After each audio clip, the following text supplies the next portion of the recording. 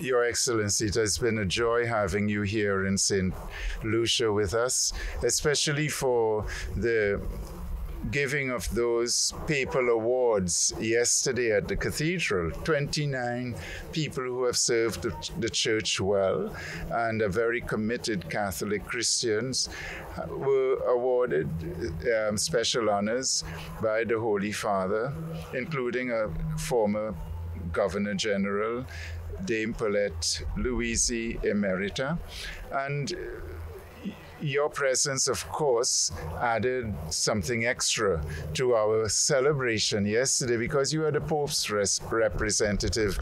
Could you share with us a little bit your own experience of what took place yesterday and how you envisage, because you were part of helping to get the Archdiocese these awards and to be here to actually give them out. What has it been like for you as an experience of church in St. Lucia? The first thing I have to mention is that it has been my great pleasure to be here with you to celebrate the Immaculate Conception, which is a major solemnity for us, and I'm sure also for this Archdiocese.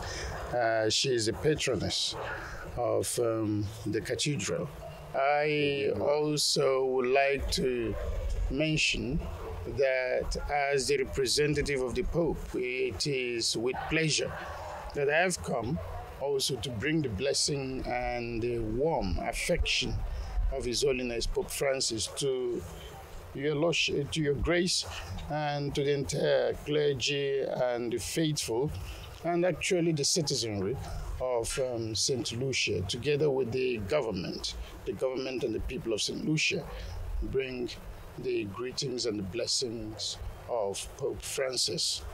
The awards of yesterday, the awards in the Catholic Church, expression of gratitude and recognition that comes from the Church for the dedication and the service the people have given to the Church and to the mission of the Church in a particular place. And it is with pleasure that I have been able to represent the Pope in handing out these awards to the beneficiaries. I want to mention that in my years in the service of the Holy See, it is the first time I was able to deal with such number of requests at a time. And I was marveling at the generosity of your grace in asking for so many awards for your faithful. At one time, we even were afraid that we would not be able to obtain all of them. And so we were very happy, very glad when we received the whole package. And we also accepted willingly to be here in spite of the difficulties in the journey to come to be with you. I wish to mention that the awards in the Catholic Church are not sold. They are not commercialized. They are signs of gratitude of the Church of the Holy Father. But of course, we have medals, we have wares, we have things, and the people that receive awards sometimes also express their gratitude to the Holy Father by making some contribution to the works of charity of the Pope.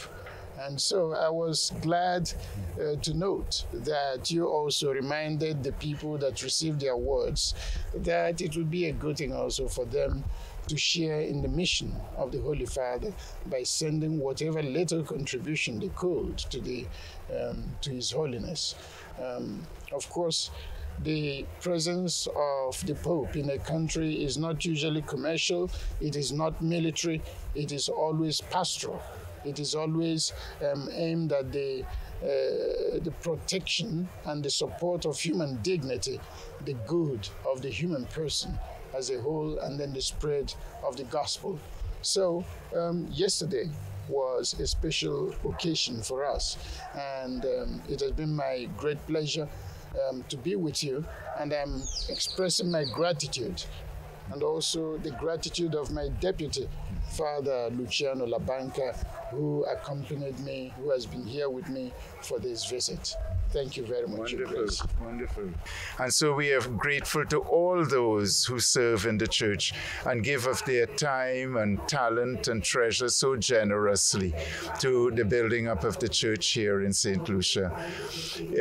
Yesterday was also a very special time for people who are what we'll call little people in the church.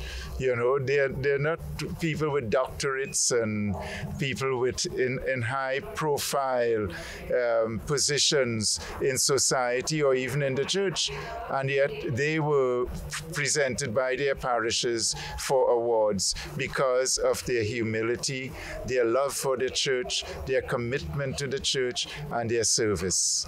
So we are grateful, we are thankful, and as Archbishop, I would like to say thank you to the church again and to all of you who serve in the church.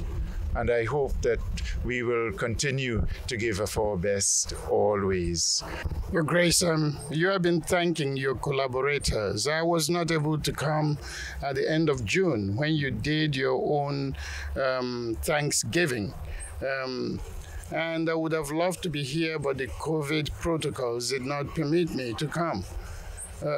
Since I'm here, I've been taking the opportunity to say to you on behalf of His Holiness Pope Francis, thank you for your service in this country as Archbishop of Castries.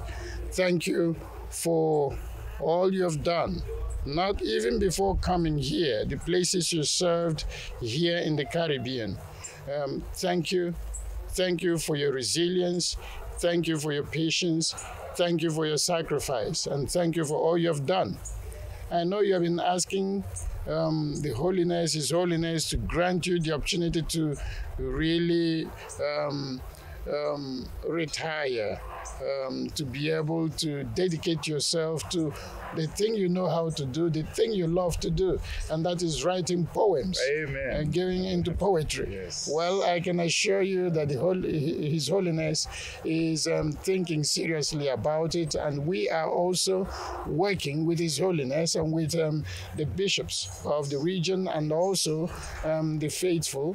And I can assure you that in the not distant future, we are going to be able, hopefully, to get you the good news from His Holiness. Wonderful. And the good news also for the Archdiocese of Castries and for the people of this part of the Caribbean. Thank you very much. Yes.